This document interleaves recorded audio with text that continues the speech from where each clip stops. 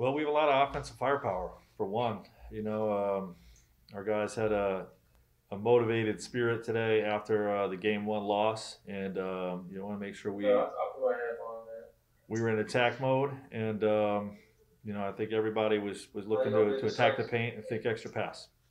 Can we mute everything, guys? Whoever's not on mute, thank you. Frank, if you wouldn't mind just reiterating that last part there. Sorry about that. You. Yep, we have a lot of offensive firepower, and our guys had a motivated spirit after the game one loss. We're in attack mode, attacking the paint, but also thinking extra pass basketball, and we had 33 assists and strong offensive performance. Just wanted to ask you about Harold specifically with that second unit, the efficiency that he had, how he's able to operate from what you've seen in practice, what you saw last year, and how it's playing off on your roster. Yeah, simplest way to put it is he catches everything and he finishes everything. He's just he's a talented guy with his rolls to the basket, offensive rebounds. He's just got a great knack for his little hook shots and push shots in the paint. You can post him some, and there's a reason he was sixth man of the year last year, and a reason why we wanted to pick him up. He just had a terrific night, 10 for 13, 22 points.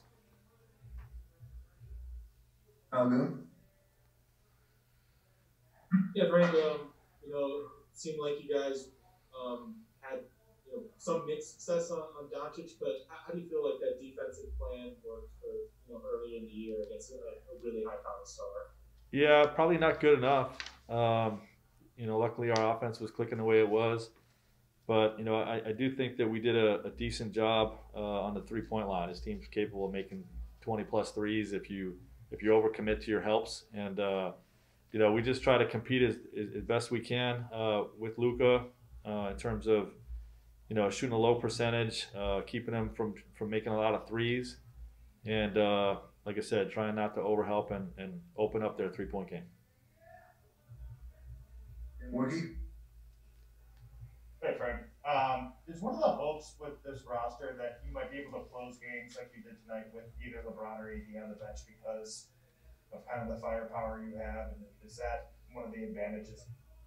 Yeah, and it's a dual purpose thing. We want to get our depth enough reps, whether it's returning guys or new guys, to get their legs on them, to get their rhythm and timing up. While also managing LeBron and Anthony's minutes early in the season, and obviously, anytime you can build a lead up enough where you can sit your starters towards the end of the game, that's always a positive.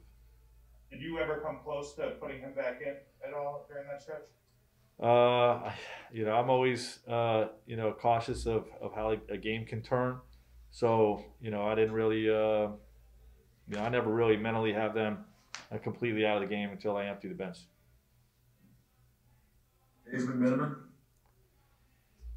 Frank, what was the part of the offensive explosion do you feel like is most responsible for? You shoot almost twice as well from the three that you did in opening night against the Clippers.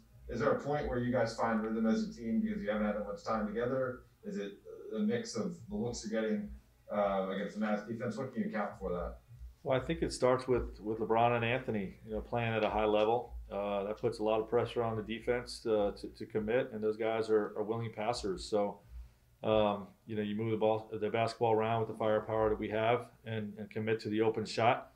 We're going to shoot a high percentage, and I'd also say, we just have a number of guys playing well. Obviously Trez, Dennis with his ability to get in the paint and create for others. Kuz played well. A lot of guys played well individually, but again, when you have the type of guys that we have that can attack and still make extra passes when the help comes, you have a chance to have to produce the way we did tonight. Jovan? Hey Frank, the other day you said that you told Kyle that you wanted him to bring energy on both ends of the floor. What did you think of his energy tonight? He had a couple offensive rebounds, nice block defensively. But what did you make of his performance?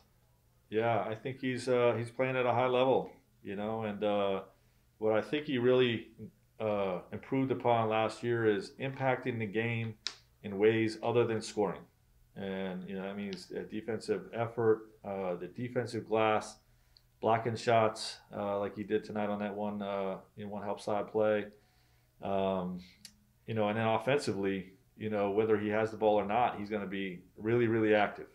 Crashing the glass, cutting to the basket, moving out the basketball, and then obviously he has the ability to get hot the way he did tonight as well. So just a very versatile guy. It's a reason why we have a strong belief in the young man, and he was a big part of the win tonight.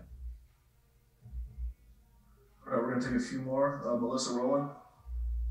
Hey Frank, you guys had a 35-0 advantage in second chance points. What does that say about your aggressiveness and focus?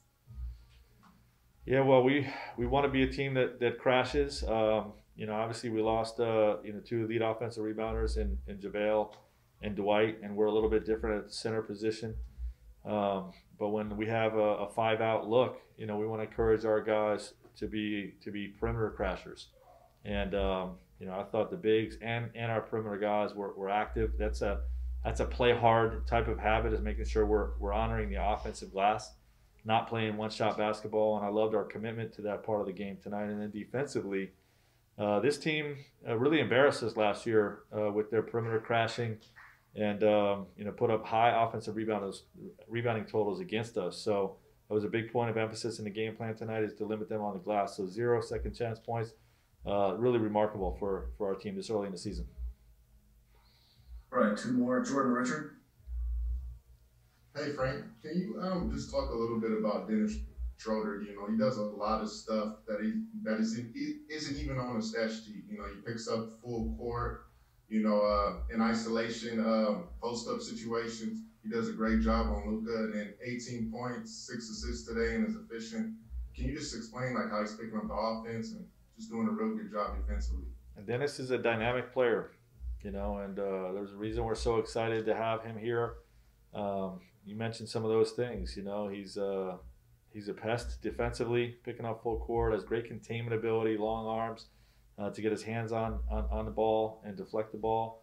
And what he can do to our team better than anyone else is really get in the paint, and his ability to wreak havoc on the defense, create things for others, and really flatten out the D, along with the fact that he can shoot the ball from range. So, like I said, he's a dynamic player and also a big part of the win tonight. Last one, Rashawn Halak. Hey, Coach. Is it safer to say, for going back to LeBron, is it safer to say more 25 to 30 or more 30 to 35 in terms of minute range early in this part of the season? And then also, how long is too long for him to sit before you're comfortable, being able to reinsert him into a game? There's no fine line in terms of when I would reinsert him. You just feel out the game. If there's an opportunity to close it, without extra minutes from him, we'll try to do so. And I don't have a firm number in terms of what his minutes should look like each night, other than just being responsible with it. The best of our ability.